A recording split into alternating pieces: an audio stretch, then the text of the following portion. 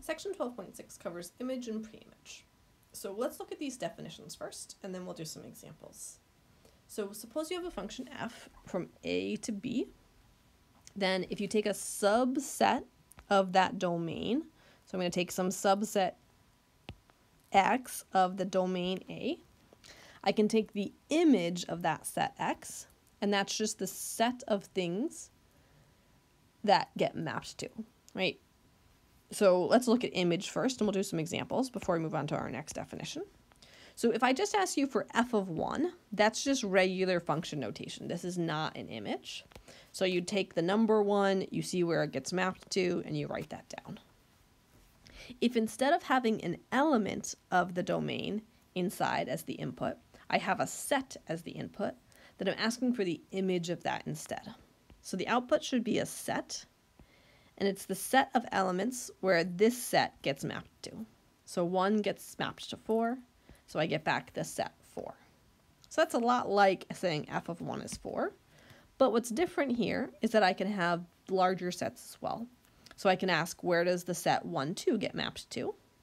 Well, 1 gets mapped to 4, and 2 also gets mapped to 4. So that set of 1, 4 gets mapped to the set 4. I can say, what does all of A get mapped to? Because A is a set. And I look and see what it gets mapped to, and it gets mapped to just 4 and 5. Right, so when I take f of the whole domain, I should always get back that range or that image. So that's sort of using that image notation as one of our vocab words there. So that's the image of a set. It's just the set of outputs that you get. Now we can also look at the preimage. That's a little bit more complicated. So for the preimage, I'm going to take a subset of the domain, and then I find the preimage of that by taking the x's in A such that f of x ends up in y. So I'm really going to go backwards from my set. Right, so I'm going to take some sort of b here, and I'm going to go backwards. So it's kind of like an inverse, but I'm going to be able to do that even if the inverse function doesn't exist. So as we can see in this example, I don't have a one-to-one function. So if I just asked you for f inverse of 4, this is going to be undefined because I have no inverse function since f is not one-to-one or onto.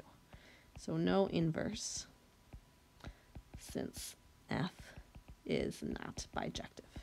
But even though it's not bijective and I can't take the inverse, I can still take the preimage. So the preimage of 4 is the set of all things that get mapped to 4. So both 1 and 2 get mapped to 4. So that's the preimage of 4. The preimage of the set 5 is all the stuff that gets mapped to 5. 3 is the only thing that gets mapped to 5. So it's the preimage of 5. I could take the preimage of 4 and 5, and then I get all of 1, 2, and 3. Now, I can also take the preimage of 6 and 7. Nothing gets mapped to 6 and 7, so the preimage of that is just the empty set. I can also take the preimage of the entire set B, and that's going to map me back to all of 1, 2, 3, so I can also say that's just equal to A. So if we look at these, right, the big idea here is I can define preimages even though my function is not invertible.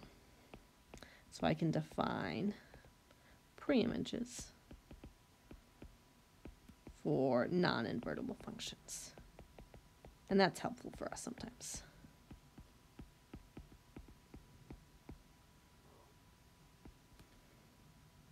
Whenever I have a single element whose preimage is multiple elements, that's how I know that my function was not one-to-one. Right? That's exactly what it means. So you can sort of think about whenever your sets increase in size when you take a preimage, that's a good indicator that your function's not one-to-one. So I encourage you to sort of think about those sorts of things that we can show. All right, let's try this example here. So I've got this function f from r to r defined by f of x equals x squared. And I want to find the image of f of 0, 1, 2. So let's do that first. I want to think about where 0, 1, and 2 get mapped to.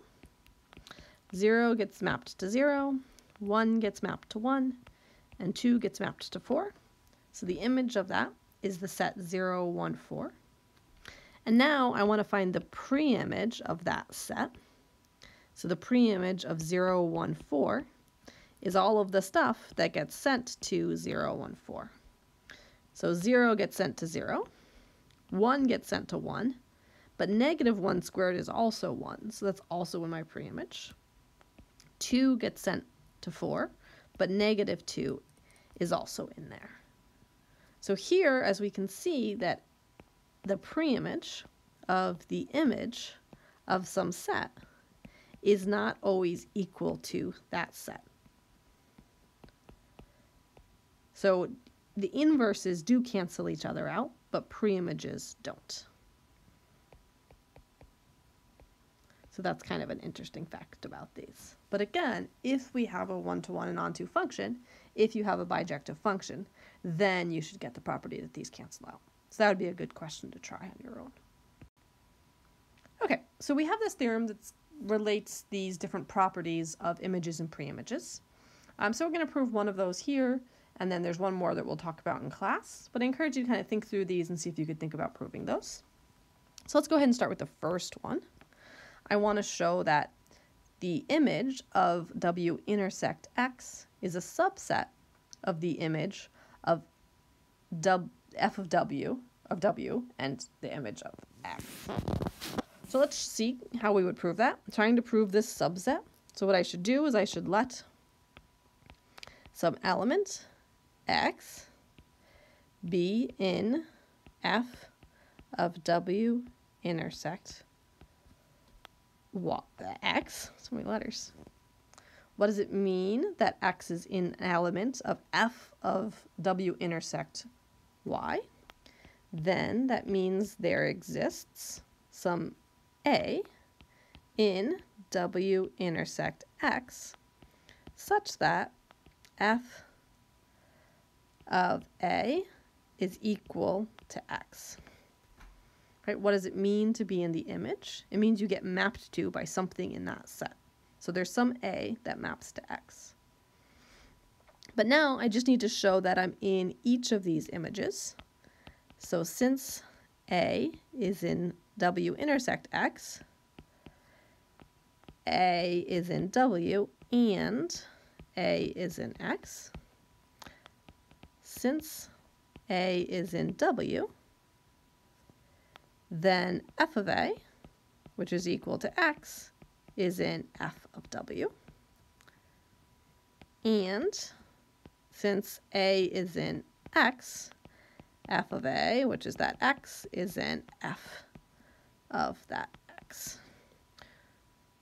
And now we get that X is in f of W and X is in f of big X. So f of is in the intersection, which is what we wanted to show.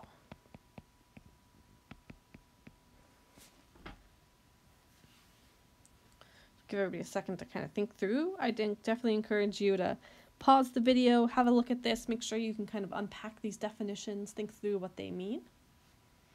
And it seems pretty good, right? It seems like if I went back the other way, I should still be able to get it to work. So if X is in the intersection, it's in each of them. So it has to have something in each of them that gets mapped to it. So it seems like that would be fine. But it turns out we don't actually get equality here. As we can see in the second one, we do get equality for union, but not for intersection. So I've got a counterexample over here to show that they're not equal. So if I look at my W equaling AB, and then my X equaling AC, then f of W intersect X is f of just, that should have been a B, and then f of B, where does B get mapped to? That's just 2. My f of W is equal to, W was AB, those together get mapped to 1, 2. F of X, that was BC, those together get mapped to 1, 2. So f of W intersect f of x equals 1, 2. So we can see that f of w intersect x is not equal to f of w intersect f of x. So it is true that we get the subset, as we proved over here, but it's not true that those two sets are equal. Okay, so as a final discussion question here, I want you to prove that x is a subset of the preimage of the image of x, and then show an example where they aren't equal. So again, think about how you could go about proving that subset relationship, and then see if you can come up with that example where they're not equal to each other, similar to what we did in the last problem.